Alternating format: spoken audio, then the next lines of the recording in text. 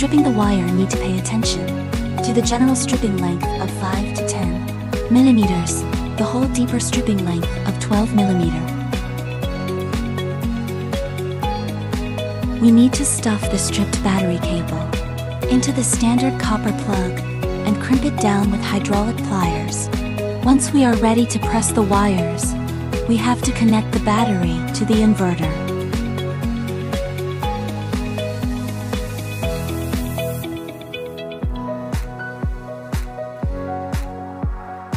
Then connect the battery to the DC breaker.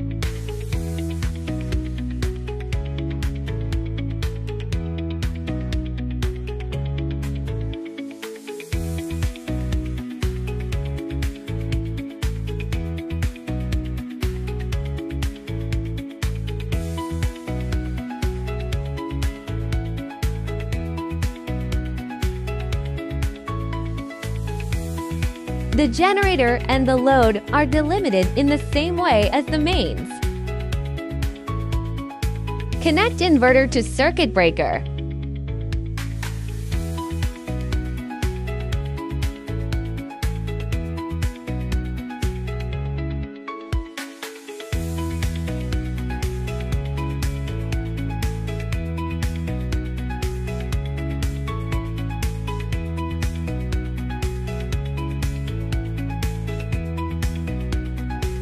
The generator and the load are delimited in the same way as the mains.